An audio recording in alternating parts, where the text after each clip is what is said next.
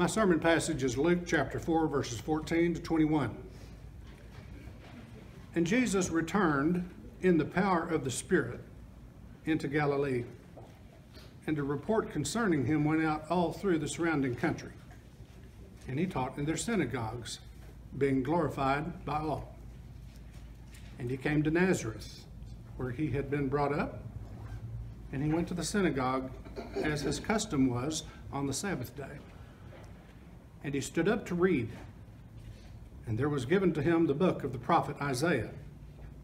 He opened the book and found the place where it was written, "The Spirit of the Lord is upon me, because he has anointed me to preach good news to the poor. He has sent me to proclaim release to the captives and recovering of sight to the blind, to set at liberty those who are oppressed, to proclaim the acceptable year of the Lord." And he closed the book and gave it back to the attendant and sat down. And the eyes of all in the synagogue were fixed on him. And he began to say to them, "Today this scripture has been fulfilled in your hearing."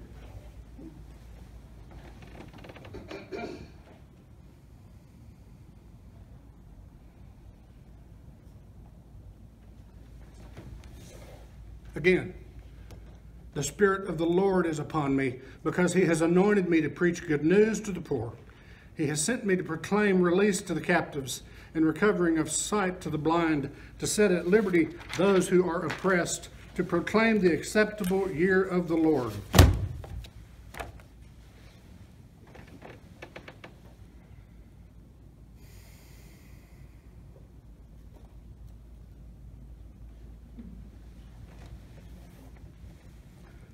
Are you thinking, how dare that preacher?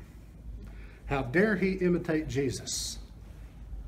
I'm thinking, how do I dare not? And dear Christian, I'm wondering, how do you dare not? Let us pray. We give thanks for this, the word of the Lord. Thanks be to God. May God grant us wisdom and courage for interpretation. Jesus sat down.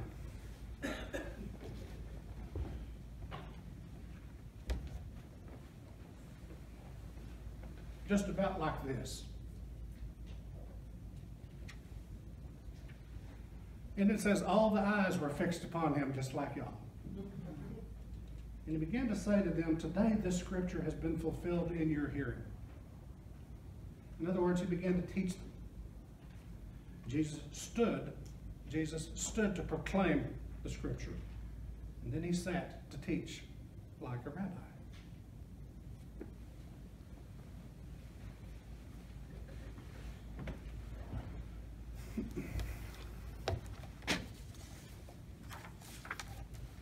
In the power of the Spirit, Jesus stood up to read.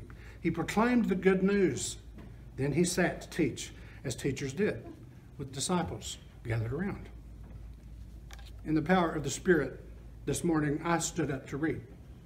I proclaimed the good news. Then I sat to make a point. But now I'm doing what preachers do, standing in a pulpit preaching.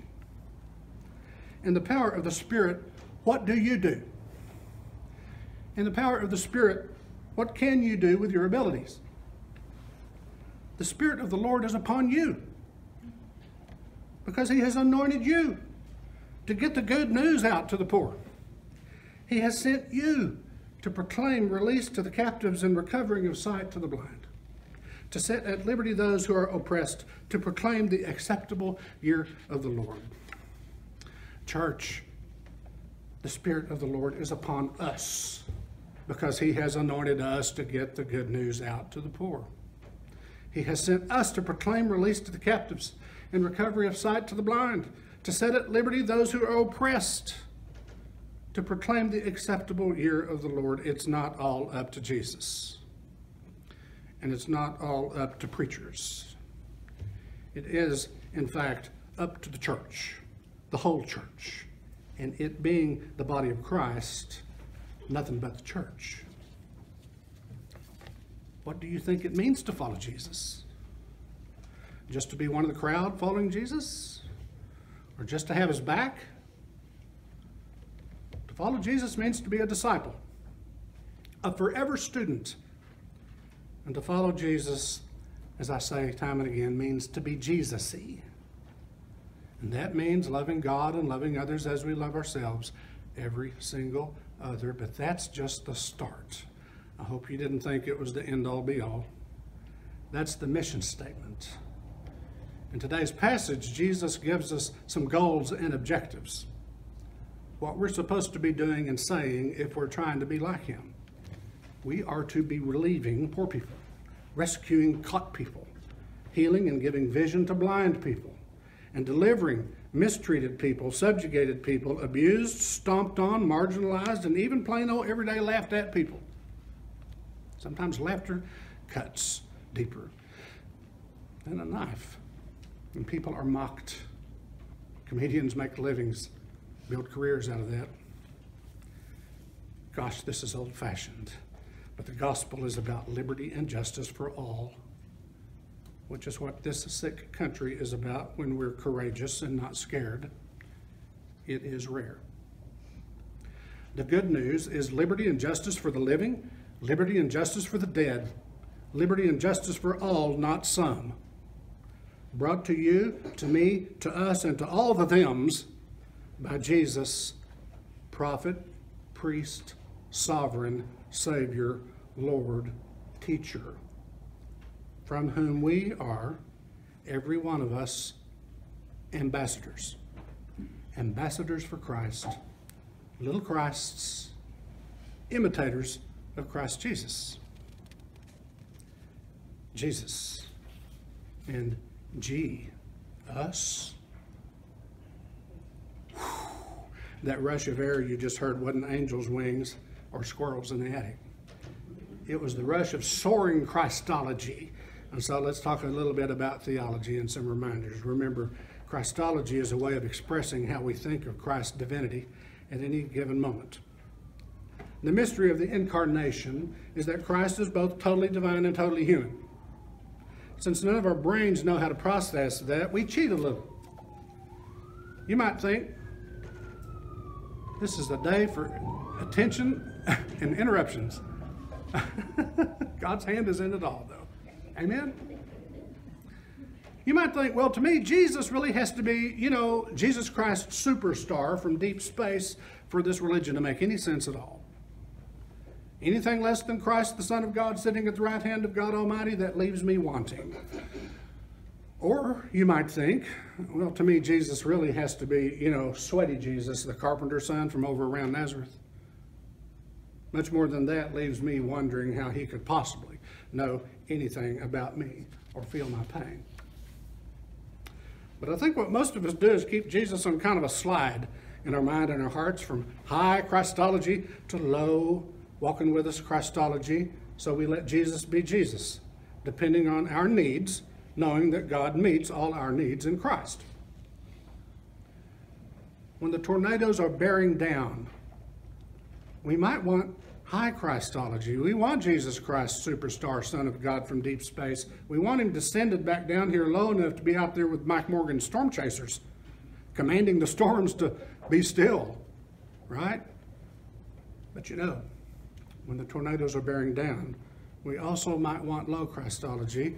We want sweaty human, what a friend we have in Jesus, Son of Man, from over up there around Nazareth, but with us under the blankets in that smallest interior room of the house, close enough to feel his holy but human breath holding us, praying with us, and protecting us and our kitties. And sometimes it's okay to want both high and low and in between and any kind of Jesus we can get. All of that is to point out, Christian, that how you see yourself in relation to this passage in Luke, where Jesus is quoting the prophet Isaiah, talking about how God wants things to be, how you see that depends on how you see Jesus. So who is that in that synagogue? Is that Jesus Christ, superstar from deep space, with trumpets blasting? Or is it sweaty Jesus, the working man turned teacher, the working man turned activist from over around Nazareth? I say it's holy but mostly human Jesus. Notice where this is taking place. Luke says, And he came to Nazareth, where he'd been brought up. And he went to the synagogue, as his custom was, on the Sabbath day. He was at home, where they knew him as the carpenter's son, not God's son. He had to teach them that, or die trying. So it's not super Jesus saying this. Practically speaking, and even Christologically speaking, it's more or less mostly Jesus, our friend and companion, talking. So if that's the case, we can step up as he did and do these things, right? We can relieve poor people, rescue caught people, heal and give vision to blind people, and deliver mistreated people. And we do. We relieve poor people, we rescue caught people, and we deliver mistreated people when we give money, food, and time, whether through our offerings, through this church, or through the mission, or through the food bank. We do that.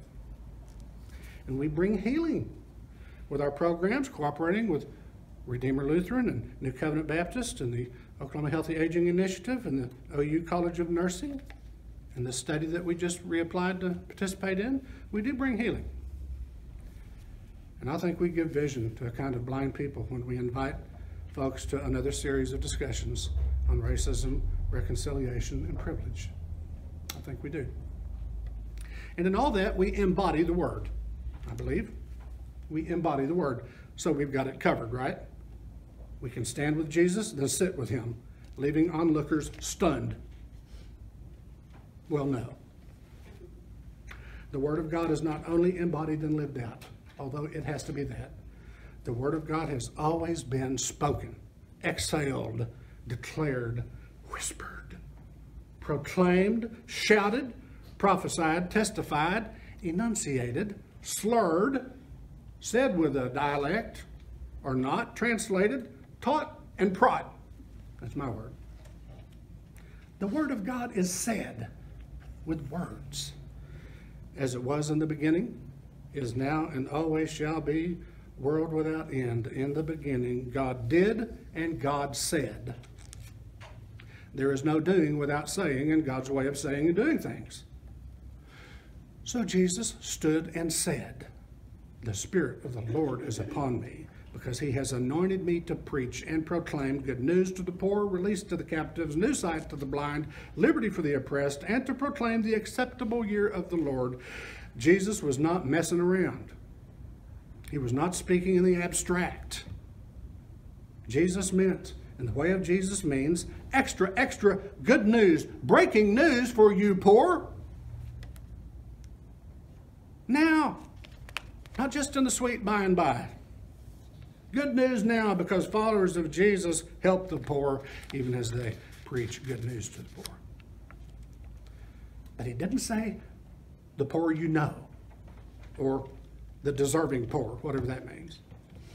He didn't say the citizen poor, or the righteous poor, but the poor, period. So good news for the poor has to mean more than filling stomachs right now today, and a man or woman in a church here and there preaching it. It has to mean all of us assailing, railing, and complaining, calling, writing, emailing, tweeting, calling for righteousness and voting righteously, and calling out immoral laws and immoral lawmakers that keep people poor. On and on until we get the attention that Jesus got. It says all eyes were fixed on him, not just because of what he said, but because of who he was and where he was. May we say, may what we say and do bring Christ where we are, wherever we are. It's the same for the captives. Good news, release. In imperial Rome, Jesus was probably talking about prisoners of war, and they just took people. We have prisoners of unjust war in this country. We have prisoners of unjust war in this country. The failed war on drugs comes to mind. By the way, can you believe that Oklahoma is actually letting some people out of prison for marijuana possession because of the change in marijuana laws? I think it's a miracle. I really can't believe it. Thanks be to God. Coming clean on that's a good start.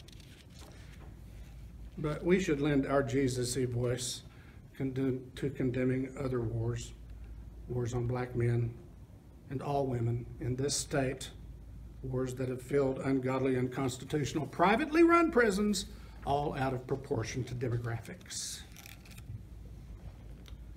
Blindness in our friends and neighbors and kin. Now this is where it gets tough. We've all got to preach it and proclaim it, or just talk to those people. We can be brave and say something like, I know, you're hurting. It's scary. Maybe I can help. Jesus heals. Listen to him. Listen to Jesus and the scriptures and old creeds and trusted old saints of God, the old faithful church. Not these present day Huckabees. Hucksters. We've all got to preach and proclaim liberty for the oppressed. Oppressed by drugs, by laws, and by drug laws. Oppressed by politics and fear and hate and evil in all its forms, especially when it comes with alligator smiles and campaign signs. If we're not resisting evil, we are not doing Christianity right. And we're not doing right by Jesus, who we say we love. We have to pray and work to help people who hurt, and we have to pray and work to help people who are hurting them. And we have to pray and work to heal people who are weeping, as well as those who are making them weep because they're all caught up in something bad. Here's one more example from Jesus, our teacher, from the passage. He said, in the context of bringing liberty to the oppressed, the Spirit of the Lord is upon me to proclaim the acceptable year of the Lord. That is a reference to an ideal, the 50-year Jubilee, when land in Israel that had been mortgaged went back to its owner, and the debts were forgiven, and Israelite slaves were released. And the mercies of God through the people were especially manifest. Do you hear what Jesus is talking about there? It's how to keep society and economics just, with a big reset. What does that mean to us? Well, where is the greatest oppression? I can think of some things that need a big do-over. Prisons warehousing so many people mainly because they're poor. The affordability of housing. We're just nipping at the margins on that. Mistreatment of the aged. Mistreatment of the youngest. The crushing weight of student debt. Most of us have the privilege of having pet issues. But wherever there is a power difference and exploitation, wherever there are captives to be set free, Jesus is, and we should be. These are issues of economic justice. Jesus talked about them and against them all the time. By the way, editorial remark.